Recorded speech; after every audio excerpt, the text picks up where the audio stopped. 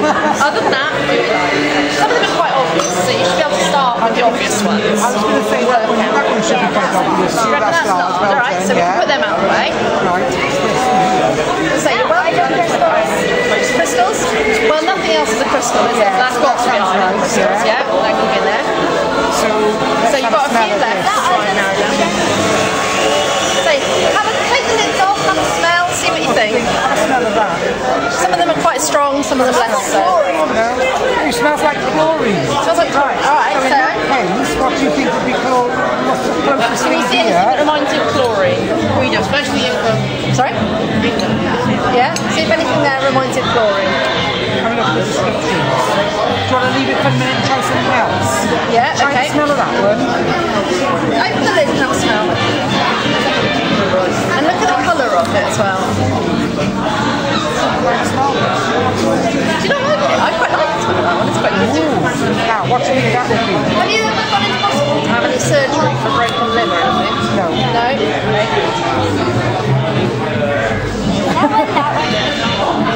Yeah, hypochlorite. So you're right on that one. Spot on. So you've got 3 left. That might be.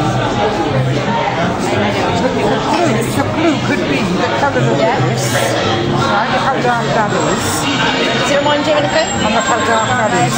Yeah, so it's iodine solution. Excellent, well done. So you've got 2 left. You've got brandy and a solution of ammonia.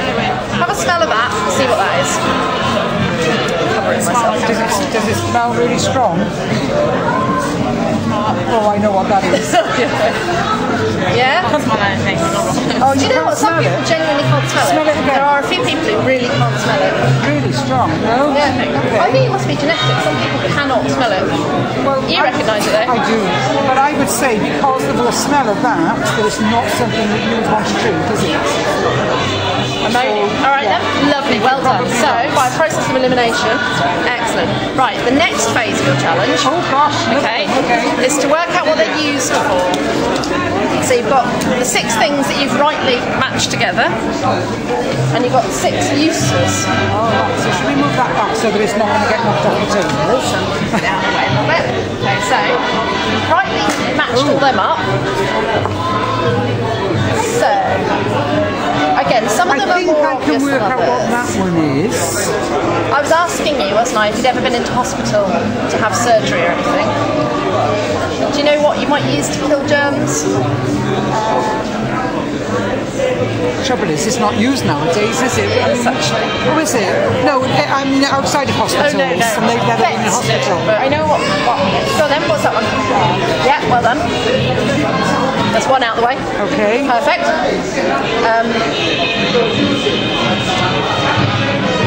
So, I'll give you a clue, right? Iodine is good for killing germs. But would you say it's the crystal or the liquid? If you're going to see the liquid, yeah, because you paint it onto the skin, so you're exactly right. So that's that one, lovely. So what do you think the crystal might be used for then? Yeah, given that iodine is good for killing germs, it's not going to be used for cleaning, is it? This one? No, actually. It could be, but it isn't. So what else would you use for germ killing? Possibly that one, I don't know. That one, exactly. So iodine's good for killing germs. Produces the gas, yes, I was thinking of pneumonia for the gas, so, okay. What do you think you might use ammonia for? You're not going to put it in a cut, are you? No. So it's not that. It would sting a lot.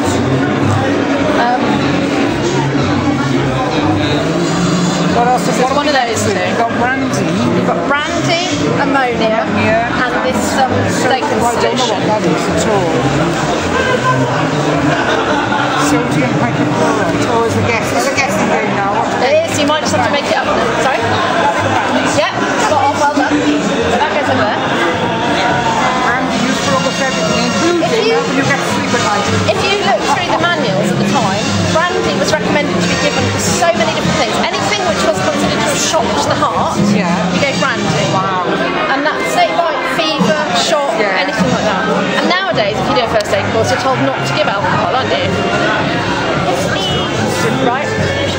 Yeah, spot on. Yeah, well said. So, ammonia is used for stain removal, for drains. So if you went into a ward, that strong smell smell would probably have been everywhere. Which leaves this one, doesn't it? So, I've never heard of that. no, it's quite unusual. It was discovered in 1917 by a surgeon called Dakin. Right.